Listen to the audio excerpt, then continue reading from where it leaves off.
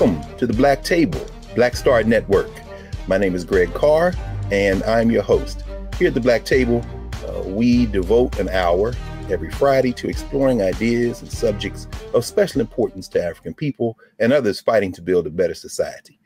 If you've been following us so far, every week we add layers to understanding how we place ideas, figures, politics in larger and larger contexts, so we can understand that everything local is affected by the global, is affected by larger forces. And today we're taking the next step in that process, and it's a major step in that process. We're being joined today by Professor John Munro, who is at the University of Birmingham in England, a major scholar, worker, intellectual worker with expertise across the board dealing with social movements and intersections of race and U.S. imperial culture and international contexts.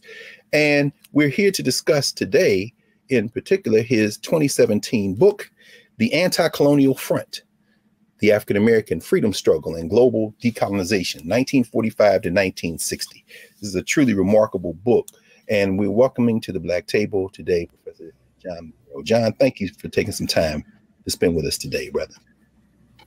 My honor to be here. Thank you so much for the invitation. Absolutely. Absolutely. You know, when I purchased this book, and I'm glad for those of you who will purchase this book, it's now a paperback, right, John?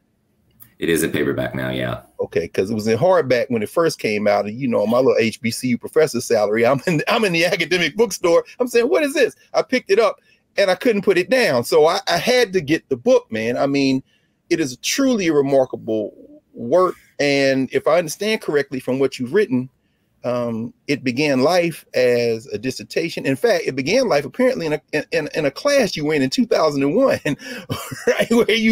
Where you actually encountered someone you actually got a chance to spend some time with, and that is, of course, the legendary Jack Odell. But before we get to any of that, help us understand some of your origins, man. Where you come from, and how did you get involved in this work, and how did you come to this intellectual work that produced the Anticolonial Front? Yeah, great. Well, you know, I guess another way of putting that question is, how does this white guy from Canada come to writing about African-American history in a broad global context? And I would say the short answer is my teachers. And I would say the longer answer is exactly one of the moments that you point to there that I kind of begin the book with, which is a really generative moment for me in terms of coming to this work and recognizing its significance. I was a returning student to finish off an undergraduate degree in the year 2001. And I took some history classes. I took a class on African-American history with Professor Carr Ferguson at Simon Fraser University in Canada. And it was through that class that I thought it was an interesting topic. But what I came to see in that class was the centrality. You know, when you live in Canada, you know the United States is an important country in the world. That part's easy. But what I came to understand was the significance of the Black experience in the United States to the history of the world, and actually understanding understanding racism and understanding resistance in the US was a really key sort of component to unlocking world history and getting that kind of deeper sense of global politics, as well as obviously the very significant politics within the United States as well. So that's what led me ultimately to meeting Mr. Odell. Carr Ferguson, in one of her classes, we had a small seminar, me and a couple other students, and she invited us to meet with Mr. Odell. I didn't quite know who he was at the time in 2001, and we were reading Penny von Eschen's Race Against Empire, which is a remarkable book of its own, looking at the international anti-colonial dimensions of the Black freedom struggle around the mid-20th century.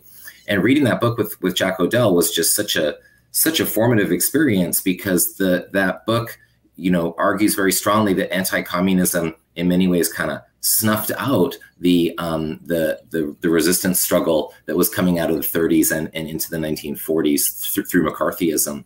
And there's quite a bit to say about that. But reading it with Jack Odell, it was also very apparent that Mr. Odell had been, indeed bruised by anti-communism, but nonetheless very much weathered through it and continued on to have, a significant influence in a number of different really important places and social movements across the 20th century. And so that led me to my great good fortune to have an opportunity to be a research assistant for Jack O'Dell, organizing his papers primarily for some of them are at the Schomburg, and a lot of them are going to be at the Tamiment. So both in New York. Oh, excellent. At NYU. Yeah, exactly. Glad to hear that. And then a lot of folks won't know John H. Jack O'Dell, but they will know his handiwork. I mean, I didn't know him either until I was an adult and realized, having worked on the Jesse Jackson campaign in '84 as a sophomore at Tennessee State, if you pull on Operation Push or Jesse Jackson or Martin Luther King and Brett, out falls Jack O'Dell. How does this guy become somebody we just don't hear about all the time? And you actually were his research assistant, John. Yes, indeed. And what that meant, Greg, was that I would go over to his house, him and his partner, Jane Power, also an important historian, activist, and intellectual as well. And I would go over to their for a year. I went over to their house every week, and I would work with the papers and begin to organize stuff. And then after a couple hours of that, we'd have lunch in the living room. And then, you know, it would often be like, oh, I found this, it's something about apartheid, say. And we would have, you know, it would basically turn into like a lunchtime seminar for 2 hours. You know, the lunches were long, and they were, as you can imagine, just absolutely profound.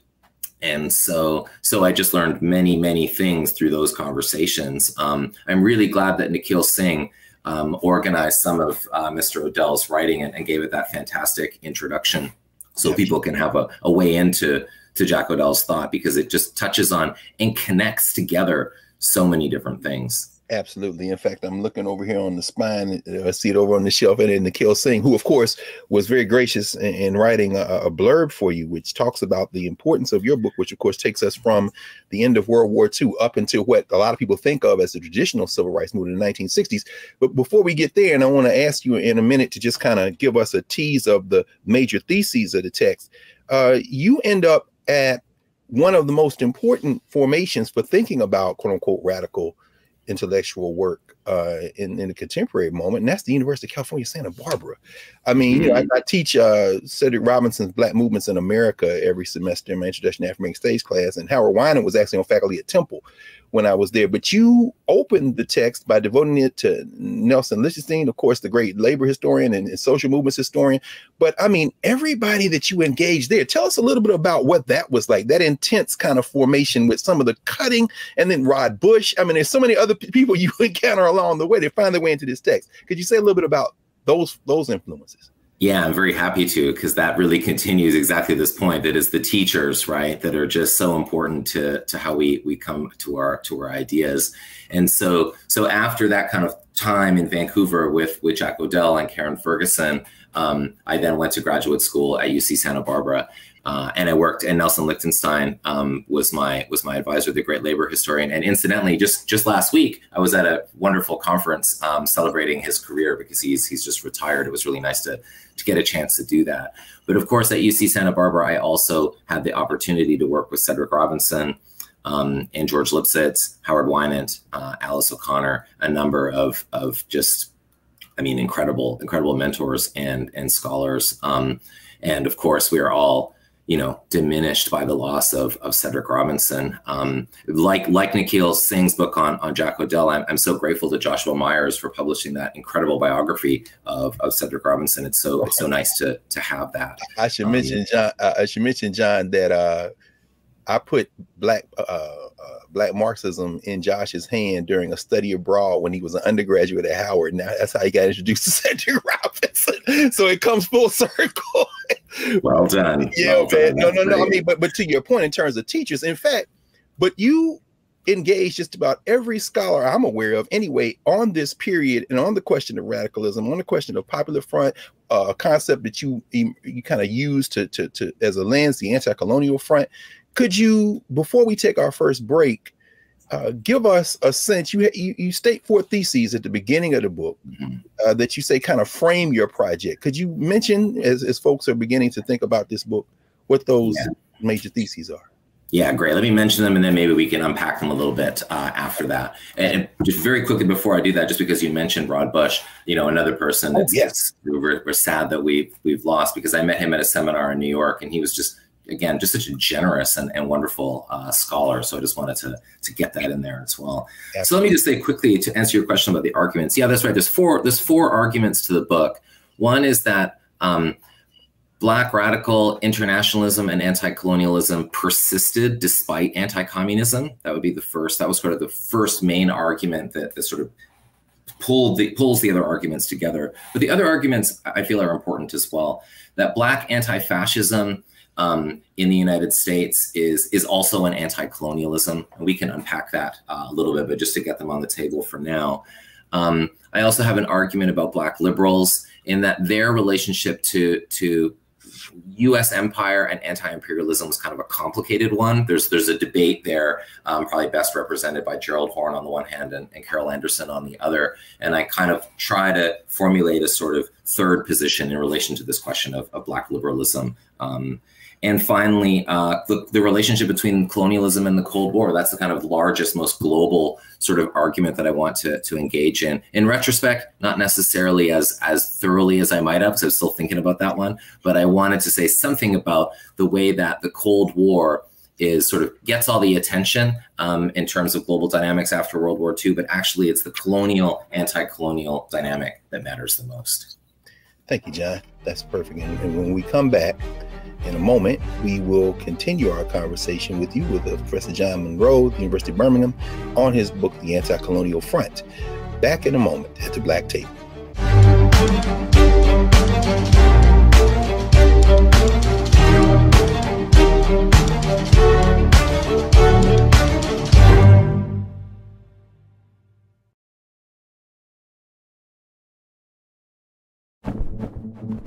For decades, the tobacco industry has deliberately targeted Black communities and kids with marketing for menthol cigarettes. It's had a devastating impact on Black health. Tobacco use claims 45,000 Black lives every year. It's the #1 cause of preventable death. In the 1950s, less than 10% of Black smokers used menthol cigarettes. Today, it's 85%. Menthol cools and numbs the throat, making it easier for kids to start smoking. Menthol also increases addiction, making it harder for smokers to quit. Menthol cigarettes are a big reason why Black Americans have a harder time quitting smoking and die at higher rates from smoking-related diseases like cancer, heart disease, and stroke. It's time to stop Big Tobacco from profiting off Black lives. An FDA ban on menthol cigarettes will improve Black health, save lives, and protect future generations from addiction. Learn more at tobaccofreekids.org/ban-menthol. I'm Deborah Owens, America's Wealth Coach, and my new show, Get Wealthy, focuses on the things that your financial advisor and bank isn't telling you, but you absolutely need to know. So watch Get Wealthy on the Black Star Network.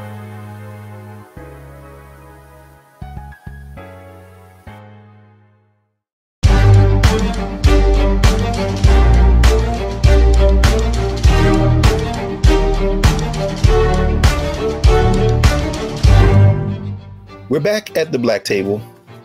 Greg Carr, Black Star Network, joined today by John Munro, professor at University of Birmingham and the author of The Anticolonial Front. The Anticolonial Front.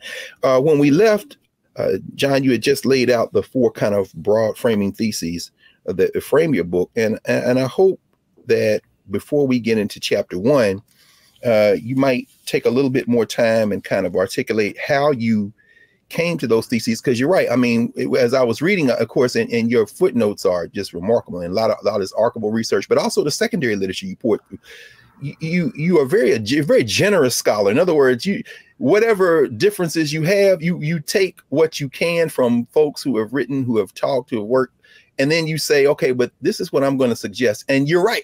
Immediately between Carol Anderson with Bourgeois Radicals and Gerald Horne, you don't really, could you walk us through this? And for folks who might not know what we're talking about so far, one of the things that you really emphasize is you can't understand here in the United States, for example, Brown versus Board of Education, the Montgomery bus boycott, any of the so-called civil rights movement, without framing it against what is happening in the world after the end of World War II, the formation of the international imperial structures that kind of renew themselves, the UN, the World Bank, the International Money Fund, however you want to put it, and all of the anti-colonial movements that are opposing the colonial reconfiguration that happens after World War II. Could you help us understand why that period from 1945 to the 1960s is so important, and why we don't talk about it as much as we should? Because, you know, here in the US, we think about boycotts and marches, and it's like you can't understand that without the global context.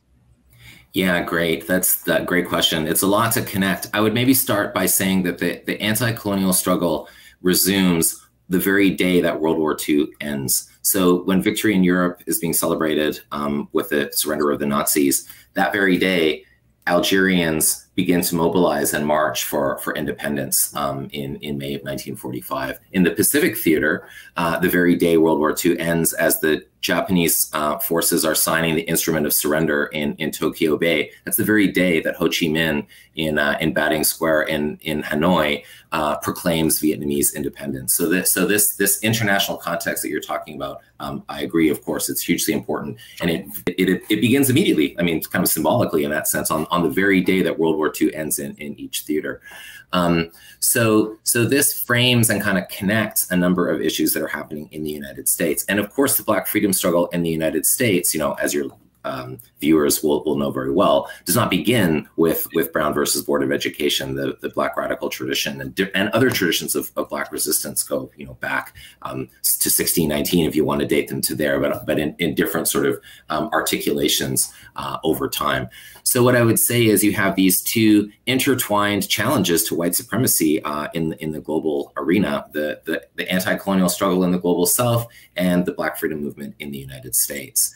To answer the other part of your question, I would say, why are these phenomena less connected, or are not always as strongly connected as they might be? I mean, one way it kind of makes sense is that we often understand things in a national frame, and there are things to be seen by understanding African-American history in a US national frame. There's important dimensions that could get blurred out if we're only and always situating things in the global context. But that said, there's been a lot of attention within the national context, and I feel like one useful way to think about it, and again, this is very much a lesson from Jack O'Dell and others that I've learned, is that the global context matters for thinking about national histories in any number of situations. Okay, well, the first 4 chapters, you introduce us to a number of figures whose names we know very broadly, and then so many more whose names are lesser known. And in fact, when you begin chapter 1 with W.E.B. Du Bois and Black Reconstruction in America, one of his lesser known works, as we both know, folks think of the Souls of Black Folk as if, wow, that was like a lot of years before Du Bois. But by the time we finish those first 4 chapters, you've taken us from Du Bois and the anti-colonial movement it is moving. And in chapter 2, you go to the 5th Pan-African Congress in Manchester and give us a peek as to what's going on in England with these African students and so many other folks, which, by the way, found fascinating, this preliminary meeting that was proposed by Du Bois at the Schomburg Center, which was fascinating because there are a lot of Howard University faculty who respond there, in terms of William Leo Hansberry and others. And then chapter 3, you draw attention to something that I think some of our viewers have probably never heard of: the first SNCC, the student nonviolent coordinating committee is the second SNCC. When you got the Southern Negro Youth Conference, and a very important lecture that Dr. Du Bois gave on the campus of, correct me if I'm wrong, I think it was Benedict College in Columbia, South Carolina, Behold the Land.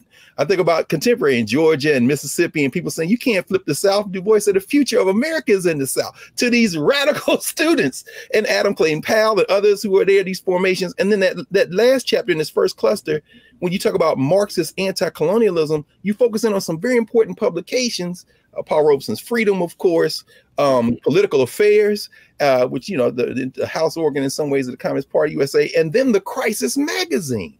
I mean, help us understand how these figures who we often hear about, Paul Robeson, W.E.B. Du Bois, Jackie Robinson, who we'll talk about a bit later, how they connect to this larger world, and how we really can't understand what we're usually taught in this country about them without placing them in this context you've placed them in. Yeah, great. Again, a lot of things to connect up here, but I think Dr. Du Bois is at the center of much of this.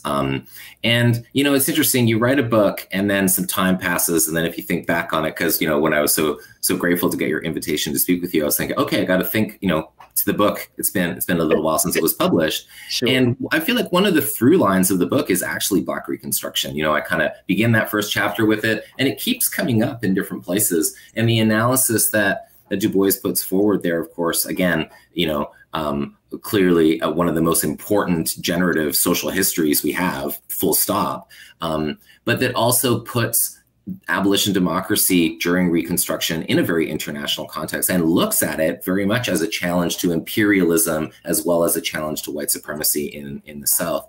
And so there's, you know, a connection there to his Behold the Land speech in 1946, in which he's arguing exactly as you say, the South is the center of this, and the fight must be won in the South, but also in order for that larger global struggle to also be successful as well. So, and Du Bois, of course, is in Manchester.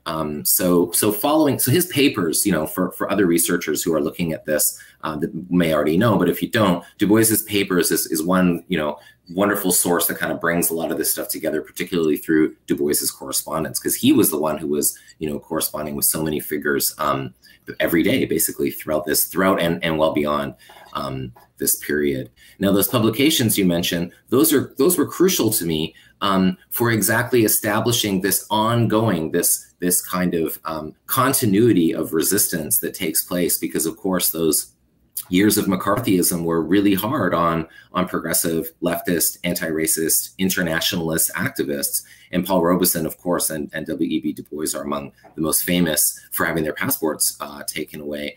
Others like C.L.R. James and Claudia Jones were, of course, deported. Esther Cooper Jackson and James Jackson's family suffered, you know, directly through repression within the country. There are, of course, many examples of this.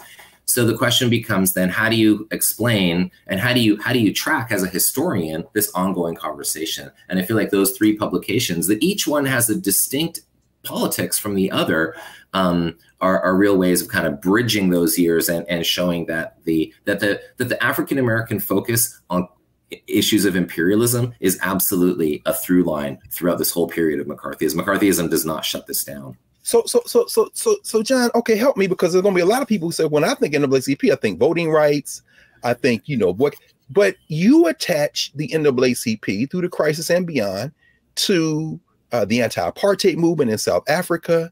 I think a lot of times when people think about the civil rights movement in the United States, we don't think about it in an international context. This may be, for example, the first time some people have heard of the Pan-African Congress as a concept in Manchester. So could you help us? And then, of course, overarching all of this, some people may say, what's McCarthyism? There's this anti-communist thrust in the United States. Could you help us understand the kind of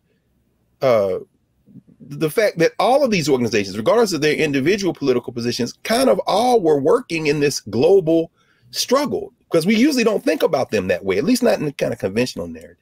Yeah, another great question. So I would say for your viewers, I mean, one shorthand way of thinking about McCarthyism is just think of it as the critical race theory paranoia of the 1950s, like a certain figure, the critical race theory today, communism back then, that's essentially mobilized to shut down any challenges to a given system of power, to shut down any challenges to the gendered, racial, and class ordering of things in a society like the United States. So that's kind of the work that I mean, it's distinct and different, but I think that works as a comparison, I think, just in the way that it's meant to shut down any kind of opposition or even reform, not even just radical challenge, but even moderate challenge as well. So this is how these distinct traditions work then, and how they all are managing to continue this conversation. So briefly, I would say, you know, for the Communist Party, and that's through the magazine Political Affairs. So they are, you know, they're relentless in their criticism of capitalism, imperialism, and the United States, of course, the capitalist imperialist system within the United States. Paul Robeson's Freedom shares many of those commitments, but they have a more specific anti-racist sort of agenda, which you can see more prominently. So it's not that they necessarily disagree, but the emphasis is different. And I think this is why Freedom is such a remarkable and generative work to look at, because it's fundamentally an anti-racist publication of the Black freedom movement that very much has a critique of capitalism and imperialism. Now, the crisis, the NAACP, so this is where the Black liberals come in, and white liberals who are writing for this publication as well.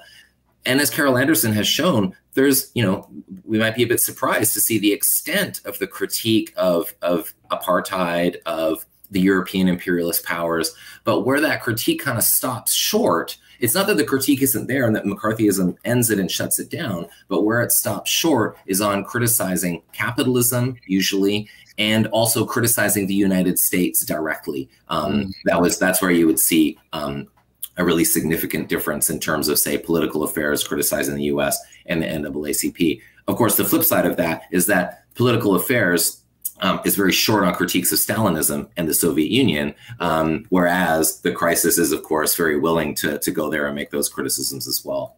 Yes. Well, we're going to pause here, John, just for a second to take a break. And when we come back, let's dig deep in that, because when you get to chapter 5, you really do put this on the table, this confrontation with some of the contradictions here in the United States that these freedom fighters are fighting. And then we'll talk more about that in a moment. When we come back here, the Black Table, Black Star Network, Greg Carr, back in a moment.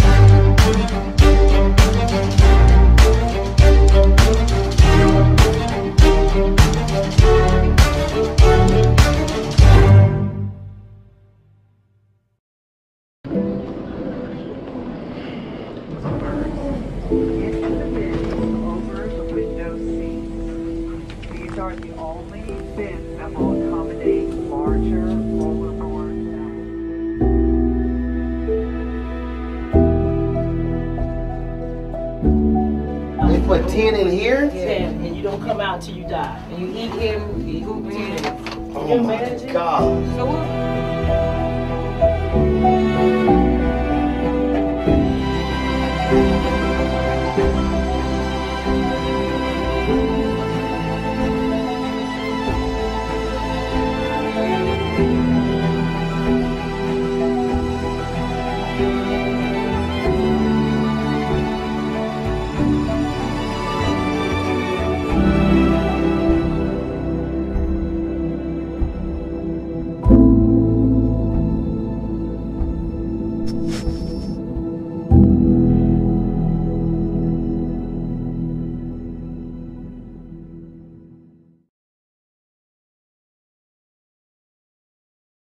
Big Tobacco targets Black communities with marketing for menthol cigarettes. In the 1950s, less than 10% used menthol cigarettes. Today, it's 85%. FDA, ban menthol cigarettes, save lives.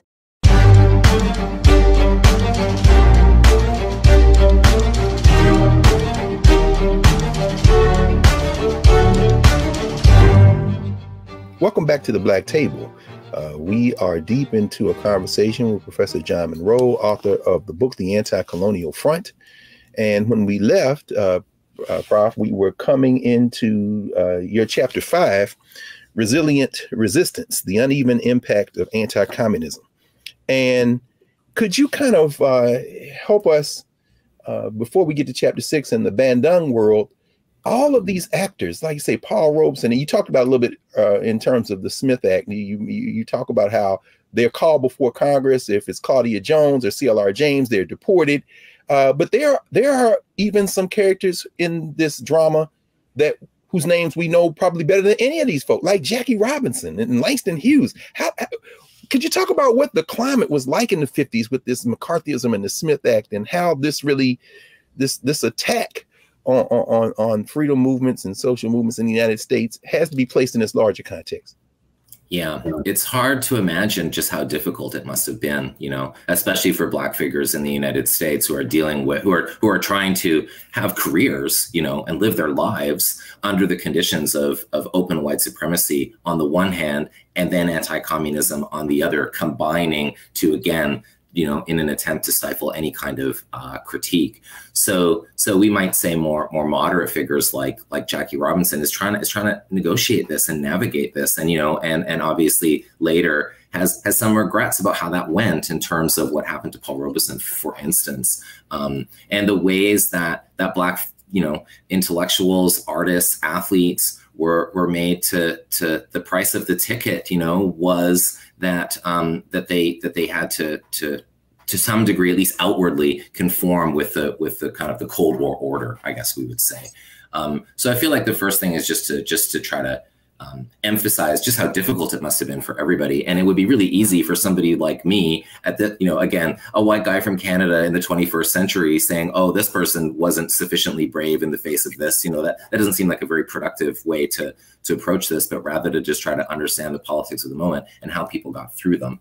That said, remarkable bravery was also very much in evidence on a number of these figures. I mean, Robeson, we take anybody you like, but Robeson is a classic example, as you know so well. He was, one of the greatest celebrities and intellectuals and artists and most recognized of his age. And for him to be such a critic, to such a degree. And obviously the impact that had, the negative impact that had on his career, his mental health, it's something to behold. I was part of, I'll just mention briefly that when I lived in Vancouver, I was part of a group of people who did an oral history around the when Paul Robeson came to the U.S.-Canada border. Yes. And sang, and we had an event to sort of mark the 50th anniversary of that. And Danny Glover came and he gave the same speech that Robeson gave back at the time. And it was just, absolutely so moving and so remarkable. So this was the politics of the moment, and this was how a number of these figures, Jack O'Dell and Claudia Jones, of course, is deported. But what does she do when she gets to the UK? Resumes organizing, founds the Carnival, becomes one of the most important figures in the anti-racist fight there as well. Yeah. So this global dimension matters, and many of the activists in the Black freedom struggle continue to insist on its importance throughout this whole period, despite the real difficulties that were put in front of them. Absolutely. In fact, let's take it international for the remaining few minutes of this block. And of course, because this is everywhere, streaming everywhere, shout out to the homies in Notting Hill and the Carnival and Claudia Jones, who, as we know, Carol Boyce Davies in her book reminds us, is buried in the same cemetery left of Karl Marx, literally. So, man, but by the time when you dig into the Afro-Asian Conference, the Bandung Conference, Bandung World. I mean, think about, Malcolm X, who was in prison as part of this, listening to Paul Robeson recordings, modeling speech after Paul Robeson, friends with Adam Clayton Powell, who is, finds himself caught up there. And then Richard Wright writes a whole book about, could you talk a little bit, not only about the Afro-Asian Conference and the meaning of the Bandung World, with a lot of leaders whose names we know, but then in the following chapter, one of the folk who is involved in the Pan-African Conference of 1945, Kwame Nkrumah, sends a call out for everybody to come home, and Alphaeus Hunton and Dorothy Hunton and then Du Bois's and Maya Angelou end up in Ghana of all places. And then by the time you walk us through that, could you help us understand and continue to expand that global network that you so brilliantly map out in these chapters? Thank you. Yeah, I mean, the connections from Bandung to Accra are multiple, from Indonesia to Ghana. And, this conference in Indonesia, it's so important. It's the decolonizing world announcing their agenda, announcing their presence, insisting on the importance of colonialism, and challenging both of the superpowers to kind of reframe, we might say, global politics away from an East-West conception of, capitalist West versus communist East, but to a North-South, a more familiar to today's world, a North-South kind of conception of global North, global South, again, putting that imperial dynamic very much to the fore. I mean, the participants at Bandung were, they certainly were not in one mind about any number of things. How could they be? They had different perceptions. Zhou Enlai from China is there, for example, like very much part of the communist world. The representatives from the Philippines are more allied with the United States. There's all kinds of, no shortage of tensions, but nonetheless, an insistence. And again, just to think about the importance of putting racism front and center in world politics, as a shaping global force. it's really significant. And so, of course, Kwame Nkrumah, the Ghanaian activist who had spent time in the United States, of course, as well previously, and was at the Manchester Congress. Kwame Nkrumah, goes on to lead. So he's engaged in the struggle, of course, against British imperialism, which is ultimately successful in 1957. And that independence celebration alone, even just the moment of independence, Dr. King goes to see for himself, and he's very struck by what he sees as well.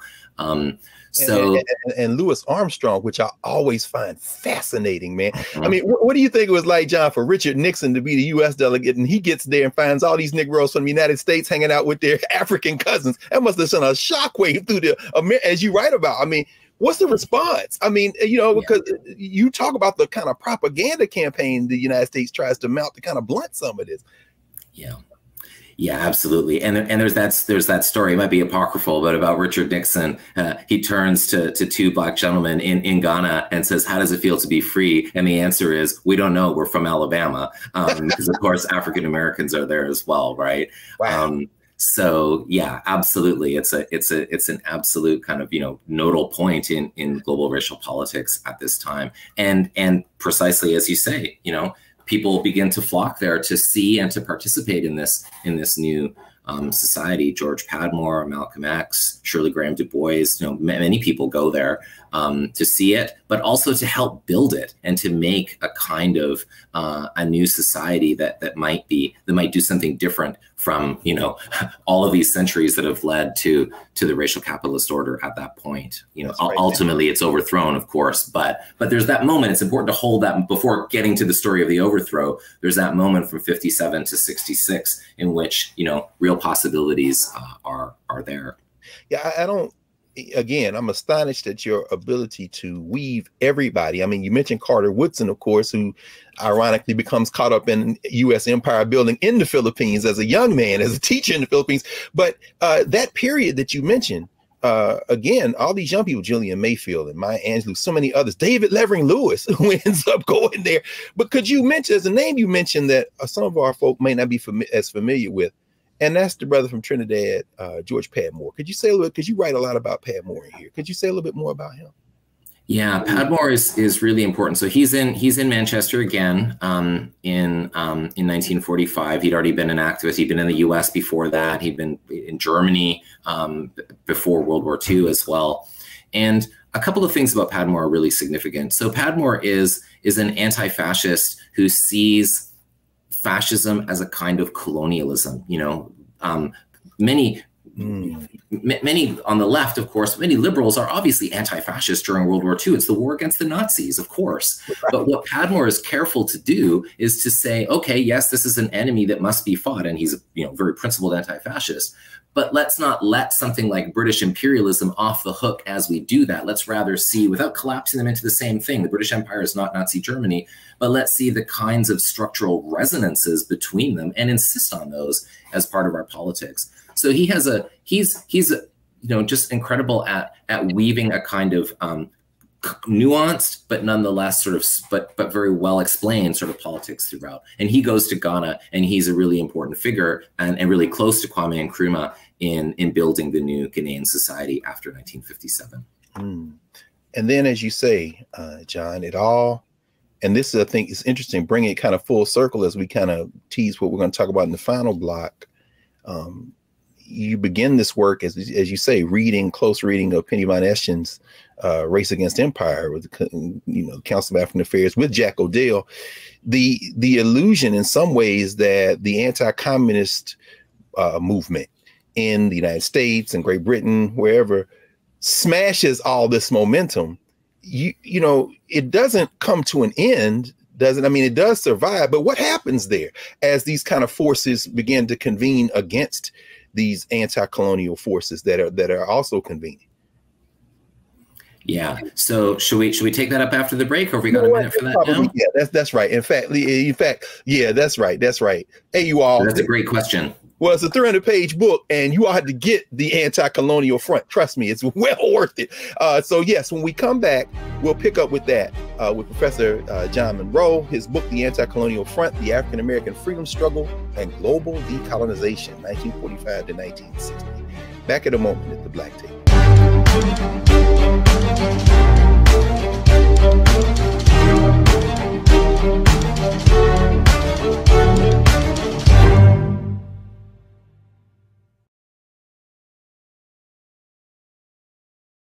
Hi, I'm Dr. Jackie Hood Martin, and I have a question for you. Ever feel as if your life is teetering and the weight and pressure of the world is consistently on your shoulders? Well, let me tell you, living a balanced life isn't easy. Join me each Tuesday on Black Star Network for A Balanced Life with Dr. Jackie. We'll laugh together, cry together, pull ourselves together, and cheer each other on. So join me for new shows each Tuesday on Black Star Network, A Balanced Life with Dr. Jackie.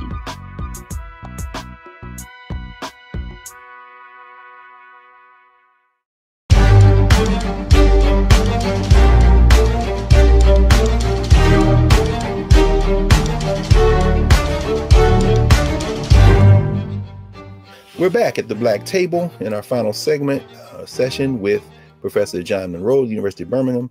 And when we left, we were just about to get into the reaction to this global anti-colonial movement. There were a lot of Black people involved, but there were a lot of non-Black people involved. So, John, help us, man. What happens to this movement? Because a lot of people are hearing about this movement for the first time, man.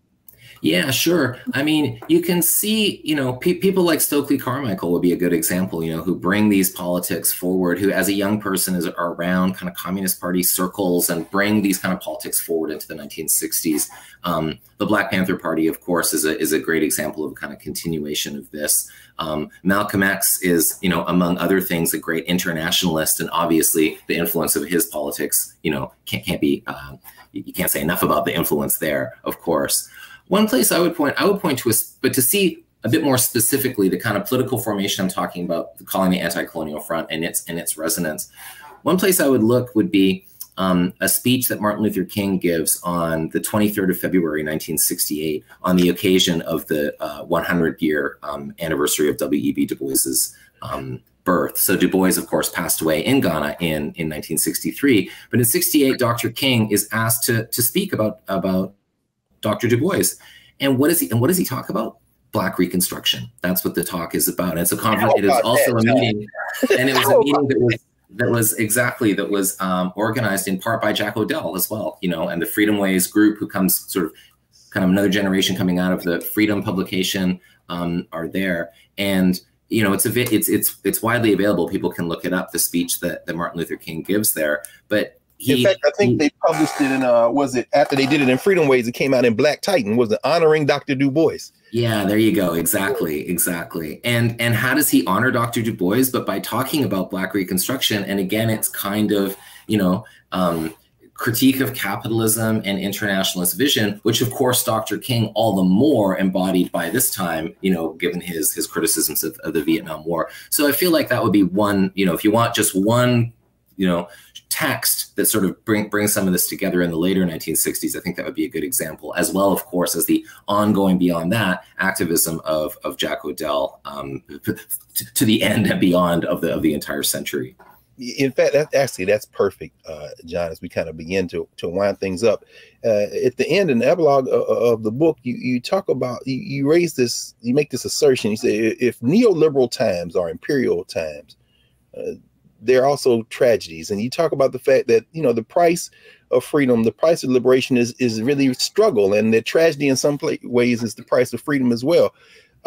Could you talk a little bit about how you see the contemporary world and movements? You talk about, for example, Great Britain and the United States coming together. And we had Maribel Mori on a few weeks ago in her book, White Philanthropy. She talks about Andrew Carnegie and how they wanted to have this Anglo world come together. And here we are in 2022, and we're seeing these kind of global imperial formations continue to try to keep people oppressed.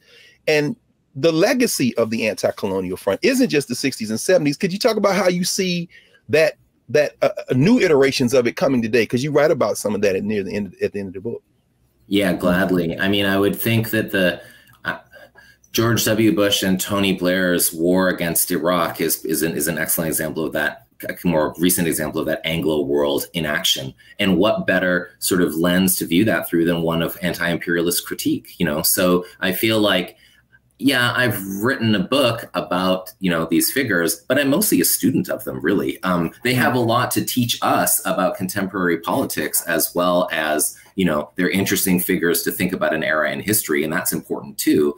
But I feel like a critique of gendered racial capitalism, and to see neoliberalism through that lens as well. We too often, I feel, see neoliberalism as solely a kind of articulation of capitalism. And of course it is, but to understand capitalism without race, for instance, is just to diminish our analysis and make us less able to challenge the kinds of, you know, inequalities that we might want to contest. So I feel like seeing neoliberalism in an imperial context as an ongoing, yeah, it's not the same thing, but it's only understandable as a more contemporary manifestation of these longer standing, centuries long imperial kinds of relations, is a way to think through and contest. To have hope in this moment is to learn from some of the people that that we're talking about here today, I think. Absolutely, absolutely. And one of those people, of course, a man you are able to apprentice with,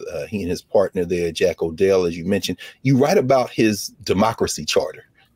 I wonder if you mind saying a few words about what that was, as it speaks to this greater vision of humanity beyond race, beyond class, but certainly grounded in the realities. But what was what is the democracy charter Jack Odell articulating? How does that capture some of these struggles that we're fighting today? Yeah, great. I mean, it's a kind of political program that he put forward. Some of us organized a conference in his honor in 2005, which Bill Fletcher gave the keynote at, and was a really nice event. And there and in some other places, and there's also, I should importantly note, in the book that Nikhil Pal Singh has edited, there's a copy of it in there, so your listeners can check that out, and I recommend that they do. And it's essentially a kind of, you know, I would maybe call it, you know, Jack Odell was sort of a child of the New Deal era, and it's sort of bringing forward some of the social democratic spirit of that era. But I would say, you know, very much imbued with more kind of more significant political content in terms of, again, drawing together these structures which sometimes we think of as racism, capitalism, homophobia, sexism, and to think about the way that if we have a concern about any of them, if we have an opposition to any of them, then we need to think about them together. And that's the kind of, you know, with a program of sort of demands, that's what the Democracy Charter puts forward. And I feel like it's a really significant document for all of us to study and discuss and debate as well, not necessarily just to read and agree with. Yes, absolutely. Well, I want to take just a minute or two, because while you're teaching across the pond, you're actually traveling among other places this summer here in the States, to ask you about what you're working on now. Because I know, you know, as Duke Ellington often says, one of those guys with Dizzy Gillespie and Louis Armstrong, they tried to send out to blunt edge some of this stuff. But in the 50s, you said, well, what's your favorite work that you're working on, Duke? He's the next one. So what you working on, man? I would say that a few different things, but the key thing I would say is I'm working on a project that I'm really excited about. It's called the Imperialism Syllabus. And this was something that appeared in digital form on the Public Books website. And myself with a friend and colleague, Radhika Natarajan, who's a historian at Reed College. She's a historian of the British Empire. I'm a historian, of course, of the United States. And it's a public sort of document that appears online, and it's a way of just sort of drawing together some themes about imperialism and suggesting some readings in reference to them. But we're starting to work on kind of shaping this into a book, and it'll be an interesting kind of book because it's meant really for popular engagement. And so we'll be writing up sort of encapsulations of the different themes that we looked at, slavery, settler colonialism, the Cold War, a bunch of different themes that can be connected through thinking about imperialism. So we're working on that, and I will be meeting with Radhika and bringing that project forward. So that's the main next thing at the moment. Oh, thank you, John. In fact, I was thinking about this in terms of using the Anticolonial Front in the classroom. and all kind of exercises came to mind. And one of them I thought about was, have students don't touch anything in the book but the index. Go through the index and check off all the names you know, and then say a little bit about why you know them. So, I mean, Lorraine Hansberry is in there. Mary McLeod Bethune is in. These are names we know. And then as we go through the book, find out how your vision of it would change. Let me ask you, have you gotten any feedback from folk who have used the book in the classroom or as a teacher yourself? How have your students kind of reacted to the themes you bring up, the scholarship you've done, and the connections you've made? And do you have any words for students, and not just people who are in formal education, but folks just learning generally about how to, undertake this study to understand the relationship between this historical research and our contemporary struggles? Yeah, I mean, that index exercise is wonderful, Greg. Thanks for what a neat way to approach any book, really. So I'll be taking that, among other things we've talked about. That'll be one of the things I'll be taking away with me here. But I mean, yeah, I would hope that if people are using it in the classroom, that they can talk through exactly some of the things following from your great questions here around making these connections.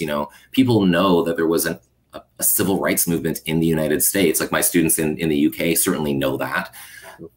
And they also know that England had an empire, but they don't necessarily think that there's a relationship between those two things. So I think like kind of some of that connective work, and again, with a mind towards how we're going to challenge these things in the present, as you and I are talking in the wake of several horrific instances of gun violence in Buffalo and in Texas, for example. What are we going to do about this? How are we going to contest this stuff? And when it seems so hopeless. And I feel like looking to some of the figures and some of the examples of people who also worked and operated under very, very difficult circumstances politically are places we might look. Yes. Very powerful way to end it for now, John. And I hope you will join us again, brother, because I had a whole line of questions even around just Lorraine Hansberry that I wish we could have gotten to. So if you can squeeze out another hour to spend with us at some point down the line, I hope you'll come back and join us. But thank you for the time you spent today and for this remarkable work and for your life of study and practice to date. Thank you for joining us, John. Oh, well, my pleasure. What an absolute, again, honor and treat it is to get a chance to talk with you. Thanks again for such perceptive and wonderful questions. Oh, no, with pleasure, man. Work like this deserves people to pay serious attention to it. So, man, thanks again.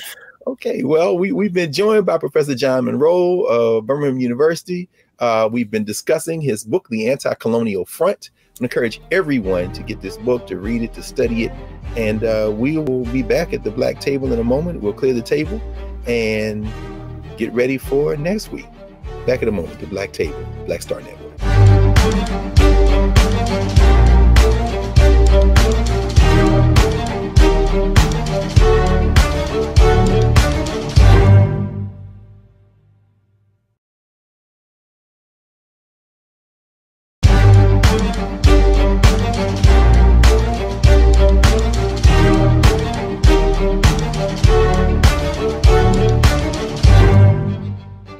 Welcome back to the Black Table, Black Star Network. We've spent the last hour with Professor John Munro, author of The Anticolonial Front, a remarkable piece of work that reminds us that all of our local lives, our struggles, they really are influenced by the lives and struggles of human beings all over the world. We've just passed, in fact, the anniversary of the killing of George Floyd 2 years ago. George Perry Floyd Jr., the North Carolina-born, Texas-bred son of Larcenia Cissy Jones Floyd and George Perry Sr., and father of Gianna Floyd, was murdered by police while calling for his mother in front of Cup Foods, a pawn shop near the corner of 38th Street and Chicago Avenue in South Minneapolis, Minnesota. His murder, coming on the heels of the murders of Breonna Taylor in Louisville, Kentucky, and Ahmaud Arbery in Georgia, set off an international movement. It was called the summer of 2020, The Reckoning. And we know that it was international and it was connected because George Floyd wasn't just murdered on the 25th of May, which is Memorial Day in the United States, a ritual which was started May the 1st, 1865 in Charleston, South Carolina by Black folk honoring the Union soldiers who had helped fight in the liberation struggle of African people. We heard Professor Munro talk about W.E.B. Du Bois's 1935 book, Black Reconstruction in America. It's worth a read today, perhaps now even more than ever. So George Floyd wasn't just murdered on Memorial Day in the United States. He was also killed on African Liberation Day, which is May 25th. 1963, when the Organization of Afro-American Unity was started, but it goes back to African Freedom Day, which was celebrated in April because of Kwame Nkrumah, who we heard Professor Munro talk about, who he's written about extensively. And if you remember, in an earlier episode of The Black Table, we had Professor Abdullah Kalimat, who writes about the African Liberation Support Committee. In other words, today's episode of The Black Table is particularly important because as we think about George Floyd in the United States, we must understand that George Floyd, Breonna Taylor, Ahmaud Arbery, all the victims of violence, whether they be in Buffalo or Texas or California, are all part of a larger global violence that we must all resist all the time. And the more we coordinate, the more we connect, as we've seen in this book, The Anticolonial Front, the more we connect, the more certain is our victory. So join us next week at The Black Table. I'm Greg Carr, the Black Star Network. Looking forward